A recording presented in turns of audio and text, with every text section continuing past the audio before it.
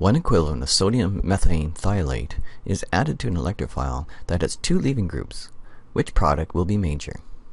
First, put charges and partial charges on the nucleophile and electrophile.